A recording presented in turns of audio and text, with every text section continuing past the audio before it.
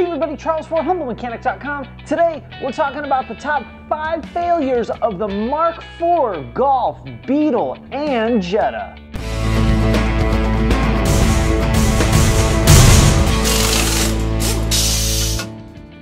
Alright, last week I did a show about the top 5 failures of the B6 Passat, and you guys absolutely loved the show. The feedback was great, so I figured I'd go ahead and do the Mark IV Golf, Beetle, and Jetta. Now, this is probably not going to be a show that I'm going to do all the time because you're actually going to see really common failures across the entire brand, but it's a nice little break and a change of pace from a failed parts video. And you notice that I said Golf, Beetle, and Jetta. That's because those cars are all on the same platform. They basically share the same failures. They have the same engine transmission combinations for the most part in that generation. So we kind of lump all of those together. All right, before we get into the show, let's talk about the sponsor of the day, which is Deutsche Auto Parts. These guys are the Volkswagen Audi parts experts.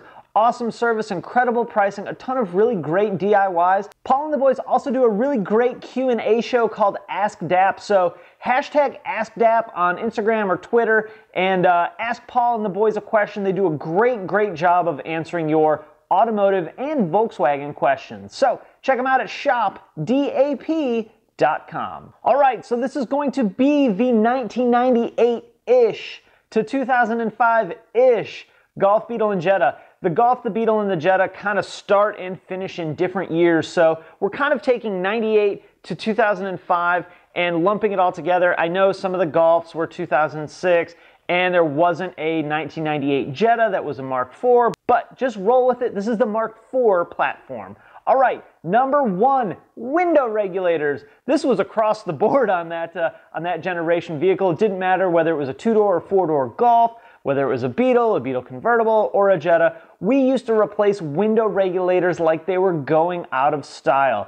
A couple of things would happen. 1, the clips that actually held the window glass in would crack and break. They were about half plastic with a little metal insert in them, and obviously the plastic would be the weak point. It would get hot, it would get cold, it would be subjected to moisture, and they would crack over time. Another thing that would happen is the regulator cable would get bound up inside the regulator, and that would make it jumble all up. This big long cable would jumble all up, and we would have to take the regulator carrier out and take all that mess of wiring and install either a new kit or an entire new regulator cable. It really depended on when this happened. Early on, there was a very big shortage of parts. Then for a point, you had to get the entire carrier, which meant you had to drill out the speaker and re-rivet it. And then they came out with these other crazy repair kits. So there's been 4, 5, 6, 7 different repairs over the years to get the best possible repair. I remember there was a time where I was doing 2 of these a day, and that was not abnormal at all. You would do one side, replace the whole regulator or the whole, cable kit, and then the other side you were supposed to check and possibly replace the clips that held the glass. So actually those were great times because I loved doing those window regulators. We don't see them too much anymore. We'll still see a Beetle from time to time fail, but for the most part, I think we got them all actually fixed. There was even a warranty extension at one point on the failure of the clips. I think now we're way past any possibility of any of those cars being covered under warranty though. Number 2, brake light switches. I feel like if you guys had a Mark IV, or you were a tech back when these were the really common vehicle, you're going through some nostalgia of laying up underneath the dash and jamming brake light switches in. There was a ton of revisions on the brake light switch. I think they started out with black brake light switches, then there was a recall and they were purple, and then that didn't really fix the problem at all. So there was a delay and then another recall and they were green, and that was a completely different design, and they were considerably better, but they also failed as well. Some of the symptoms were really interesting on a brake light failure. You could have either your brake lights didn't work or your brake lights never shut off.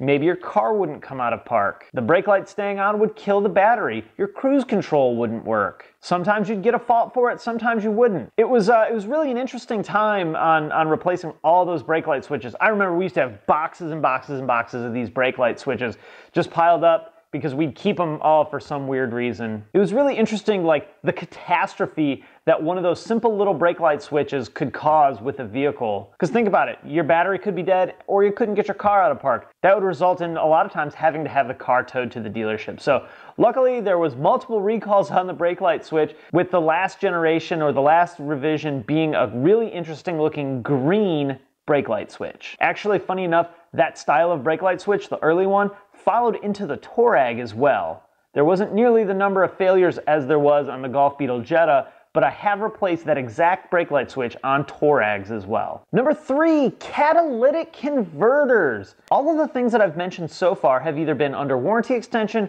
or had recalls on them, and the catalytic converter was no different. They had an incredible warranty extension on a lot of those catalytic converters. Some were 10 years, 100,000 miles, some were 10 years, 120,000 miles.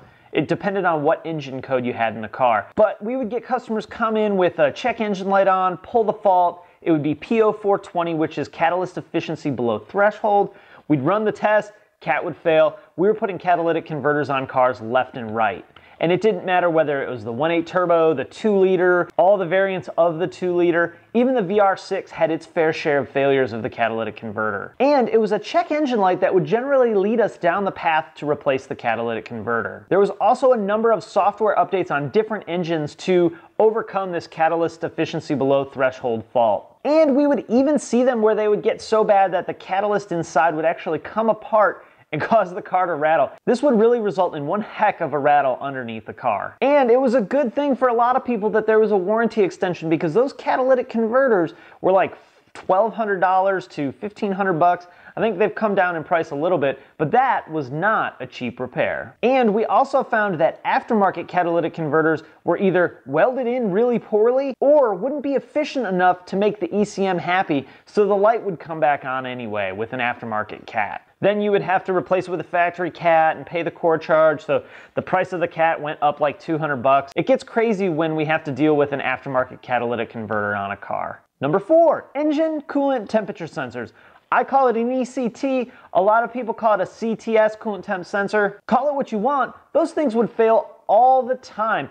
It would get to the point when a check engine light was on, we'd pull the faults, you'd get an open circuit or a short to B+ fault for the coolant temperature sensor, and the diagnosis would really be open the hood, look at it, see that it was the old revision. The older revisions were black in color, the newer revisions were green in color. Basically, if it wasn't a green one, that was the first step. No more diagnosis until you got a known good ECT.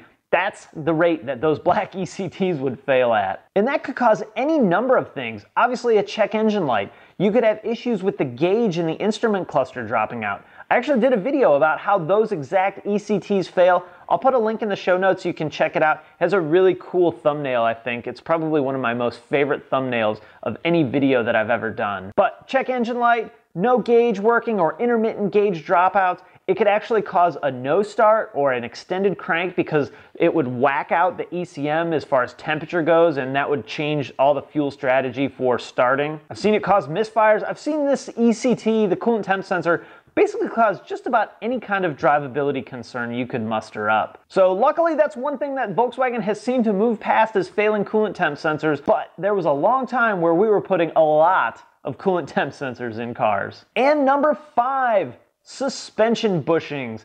The Mark IVs were known for wearing out front suspension bushings. The bushings at the tops of the struts, the bushings for the sway bar, the bushings for the control arms. Over time, the bushings would get weaker and weaker and weaker. They would start to collapse. They would cause too much play in the suspension, either travel up and down. If it's the sway bar, they would a lot of times squeak when you're going around corners because the wheels would be doing this. They would even clunk while you go around corners. Neither one of those really resulted in much of a safety concern, other than the one time I seen a strut bushing fail so bad it actually popped through the cowl trim, which was really an interesting thing to look at on a Beetle. Really the big concern for me though out of all those bushings was failure of the control arm bushings. Oddly enough, it wasn't just a Mark IV issue, because my GTI, which is a Mark III, has a bad control arm bushing. And what would happen is the rubber would just break away from the mount and it would cause the entire control arm to shift. So every time you hit the brake, the whole front of the car would snap forward. Every time you hit the gas, it would snap and would cause a lot of clunking in the front end. I've replaced a countless number of strut bushings, sway bar bushings, and control arm bushings. So there you have it. Those are the top 5 failures on Mark IV, Golf, Beetle, and Jetta. Don't worry, there was plenty of other things that went wrong with those cars. Water pumps, cooling fans, rear brakes wearing out fast, tie rod ends, axle boots, series resistors in the blower motors, light bulbs, door latches. I could probably go on for like an hour and a half. After I did that B6 Passat video, I thought of like 10 more things that I could have added. But I'm gonna wrap it up there. I think that's enough bashing on the Mark IV. To be fair, I absolutely do love the Mark IV generation. So like any other car, there's a lot of things that commonly fail when you take a 7-year span, 3 vehicles, a bunch of different engine and transmission combinations. It's really easy to pick out 5 to 10 really common failures. So I'm gonna wrap it up there. If you guys have any questions or comments, post it in the comments section below. Hey, if you like this video, make sure you let me know and I'll keep doing these. Like I said before, I'm not gonna do them every week. I wanna try and space them out just a little bit, but I think this is a fun show to do. It's pretty nostalgic for me to remember, like, oh man, we used to do all these really awesome window regulators, or man, do you remember back when the ECTs failed all the time? So throw it a thumbs up on YouTube. You can also subscribe on YouTube or on the blog at humblemechanic.com. You can follow me on Facebook, Twitter, Instagram, the blog, and obviously here on YouTube. All right guys, thanks for watching and I will see you next time. Beer of the day. I'm so excited about this beer of the day. I actually posted a picture of this on Instagram yesterday, so make sure you follow me on Instagram. But this is Honor System IPA from Finch's in Chicago, which I grew up just outside of Chicago. And it was actually a collaboration beer with a local beer store that my wife used to work at. So it's got this really cool militant beaver on the can. It's a rye IPA, and I gotta say, really fantastic. So nice job, Ted.